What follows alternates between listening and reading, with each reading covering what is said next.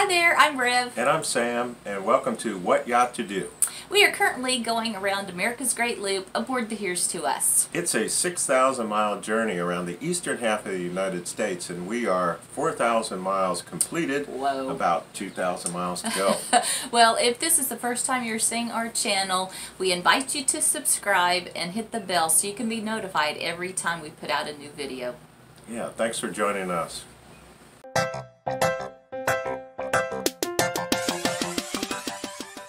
Today we are moving from our anchorage off of St. James City, York Island, where we stayed for the last 2 days, 2 nights of 2019. Yeah, in our last video we showed you the last sunset of 2019. So we thought we'd show you the very first sunrise of 2020. Yeah. Kind of looks like the same sun that we saw go down, coming back up. Anyway, it was a short journey from our anchorage into Cape Harbour Marina in Cape Coral. But it was a slow journey, and we're going to take you on that journey and also show you kind of the highlights of our month stay in Cape Coral. Yeah, this ended up being a really good anchorage for us. All of the other boats left. I guess they had big New Year's Eve plans somewhere else. But we stayed here, we saw the new year in, and then got to greet the sun early the next morning. Yeah, and so at first light, we got up and we were on our way to Cape Coral, excited to be bedding down for a whole month, and we had stayed this marina before about 3 years ago. Good morning from What Yacht To Do. We anchored 2 nights here, and I just kind of wanted to point out something to you. This is a beautiful anchorage. We are in about 9 feet of water, and unfortunately though we had some crab pots to contend with as we came in here. And I think they've laid some down maybe in the 2 days that we were here. When we got here, we knew that this was going to be a good anchorage for a north wind, which was the predominant weather pattern that we had. But when we first came in, we had a south wind. So I want to kind of point out to you our anchor track here. You can kind of see our breadcrumbs. When we first anchored, the boat was here. Here's where we dropped our anchor, and you can kind of see we had this southerly wind that gave us the upside down smile as it looks here, or a frown. Okay, so the boat was pointing this way and was swinging that way. And as the weather pattern changed, it changed overnight. We could kind of feel it. The anchor was kind of coming over this way, and then the winds came from the west. Then finally they shifted around to the north. Moved? No, not the anchor moved, the boat moved. Oh. Okay, the anchor track came this way, and now the winds coming from the north had this big smile. So we were very secure. We hardly moved at all. There was hardly any forward aft movement here, and we stayed within our circle, as Rev calls it, the circle of trust. We also had a anchor alarm on our phone, which is called Anchor Light, the free version of that, and we experimented with that. However, this is a lot more accurate because it does draw the circle here. All right, that's it. A little bit about anchoring here. York Island off of St. James City in Florida.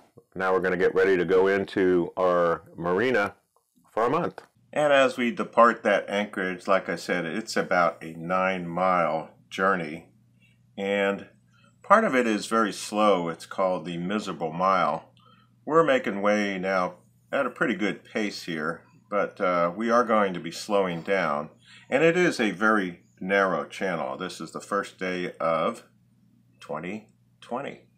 And we can see some dolphins out there. Dolphin? Yeah. Yeah, we saw quite a few dolphin as we were going on our way to Cape Coral. And more than I thought we would see. Of course, did I have the camera ready? No. No, but look what's coming. Yeah. I see this big boat, and you can see how narrow that channel is. And it's actually a little narrower than what those markers are. You have to stay in the channel. This guy is coming, and he is not slowing down. He's doing probably at least 18. He's not moving over either. He's not moving over. We can't move over. And here it comes. Brace yourself. I told Rev, brace yourself. Look at that wake. Look at that wake. So, anyway, gave us a little bit of a, hey, Happy New Year to you, too. Yeah, that was fun. The guy, even though he had a big boat, he did not have AIS, and I was trying to get the boat under control, so couldn't turn around to see the name on the boat, but we were not going to let it ruin our day. That is so true. Love seeing those birds hanging out on the shoal. And but really, there wasn't a lot of traffic. That really was the biggest wake we've ever received. And that's an example of what not to do if you're operating a big boat. But the rest of the day was pretty much like this. You saw the sailboat guy wave to us, and because we were doing a nice, respectable 9 miles we an did hour. wake him, and we saw several other little boats out here in the channel, but it really, there's water all around, but you have to stay in the channel because it's shallow in a lot of areas just outside those markers. And they name this the Miserable Mile because I guess it's slow for the most part. I didn't really see anything miserable about it. Well, not that day. Not that day. Over on the left, you see those 2 towers standing. That's the marina that we're heading toward. And so it was exciting kind of seeing it there in the distance, but just a perfect day to move the boat and travel. It is the southern end of the intracoastal waterway, and now we are turning off the intracoastal waterway, and I'll talk to you a little bit later about how the markers change. But here we go. I was helping you out, turning on the bow and stern thrusters. Made this turn manually, but I put the bow and stern thruster on because we are starting to come into an area here where we are going to have to maneuver, and those are always nice to have as a little help. Yeah, there were signs all around saying watch out for manatees, so we did slow it down quite a bit. Straight ahead you can see the Weston and Tarpon Point Marina, where it's a good place to pump out and fuel up, and also a great place to stay as well. Our marina is off to the left, and we are going to have to maneuver this very narrow channel in here, and you really want to be slow as well because this is a manatee zone. We have not seen any manatees yet. Yeah, the channel, though, as we've been saying, is narrow, and it was more narrow, and we just had to kind of go back into this channel on our way to Cape Harbour. Yeah, now this is kind of a time lapse as we come up here on Rum Runners, where we met Gary and Donna, very neat new friends that we made here. They and took us to dinner. Took us to dinner at Rum Runners, got to know them, and hopefully we'll see them down the line. But as we come along here, you'll see there's a boat operation to the right where they're putting boats in and out of the water. And then up ahead is a lock, and that lock is an environmental lock. I don't know exactly why. I've read a little bit about it, but there was some controversy on whether the lock needs to stay there or not. But well, I love that lock, and you know I'm not a big fan of locks. We only went up or down, 6 inches, 10 inches? Yeah. It couldn't have been much. But it helped us when we did get into Cape Harbour.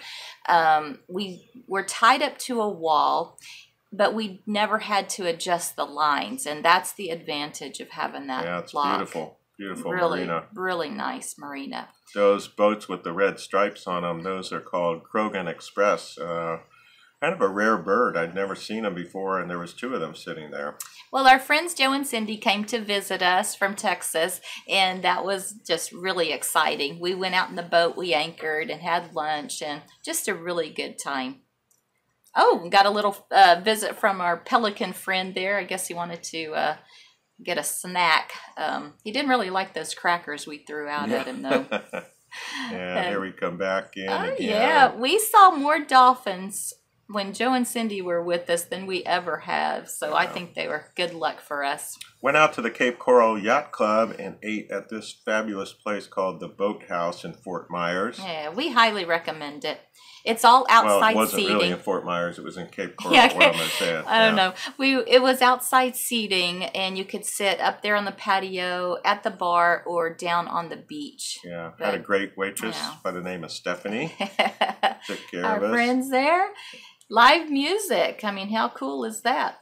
Oh, also in Cape Coral, there's these burrowing owls. We have never heard of this before, but in several areas, they have, they put these PVC pipes up so you'll know, I guess, where they are. And those little wood perch, right?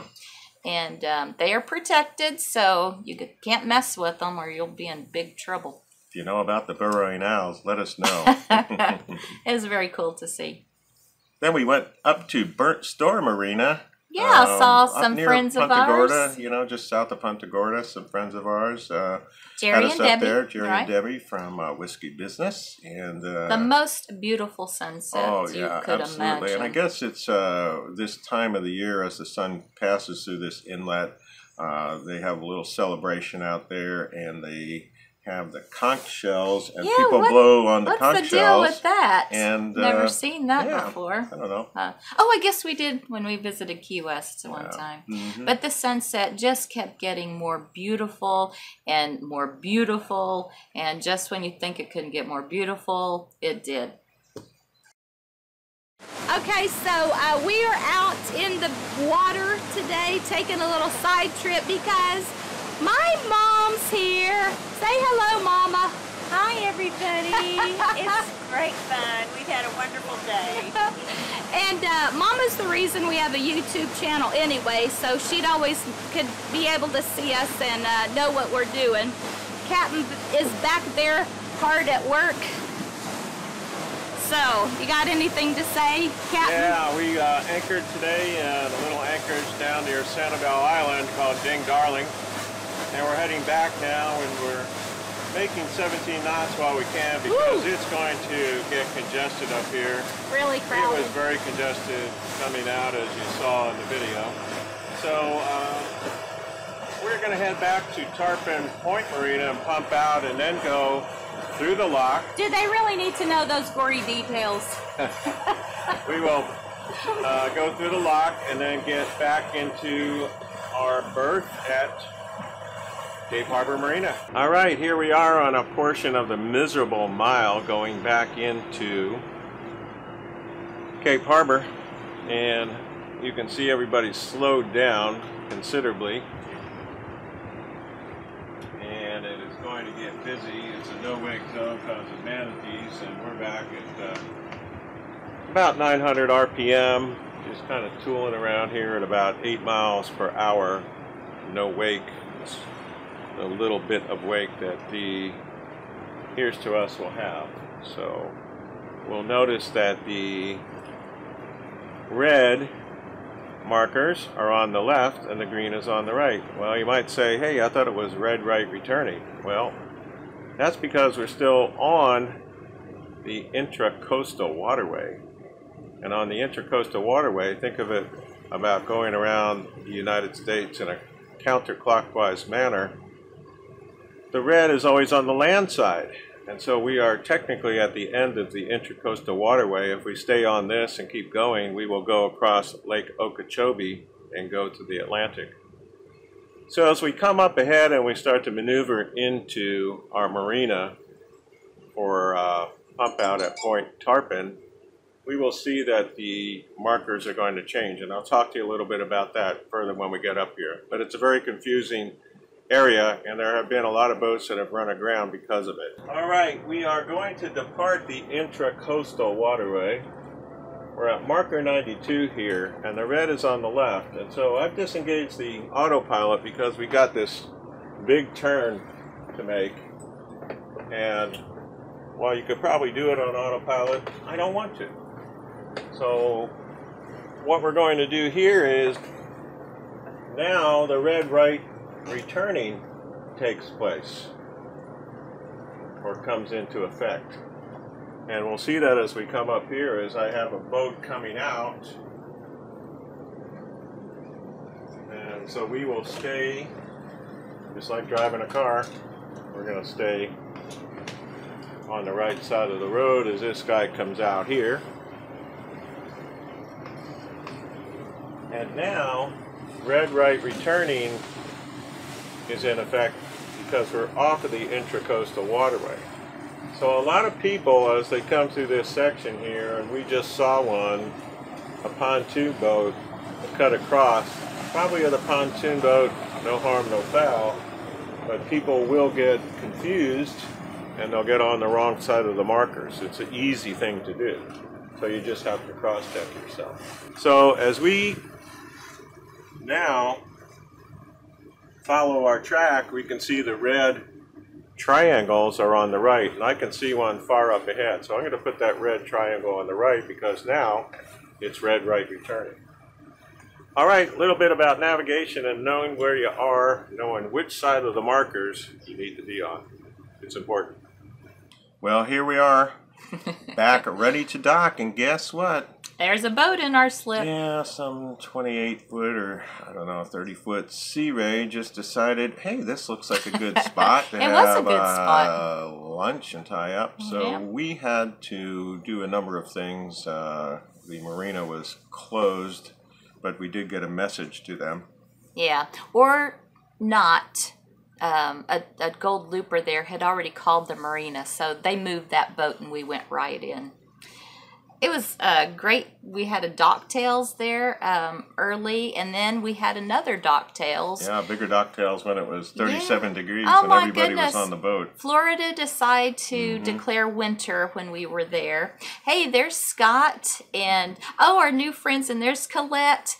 And they got us these hats that we're wearing today. But we piled everybody on the Here's to Us because it was way too cold outside. It was way too cold outside. Yeah. So. And then since we were in the Fort Myers area, we decided to attend the Looper Palooza. That also meant we had to set an alarm for the first time in a very long time and get up early. The scenery was worth it, though, you have to admit. What a beautiful sky, a beautiful sunrise there. It's a drive over to Fort Myers across the bridge.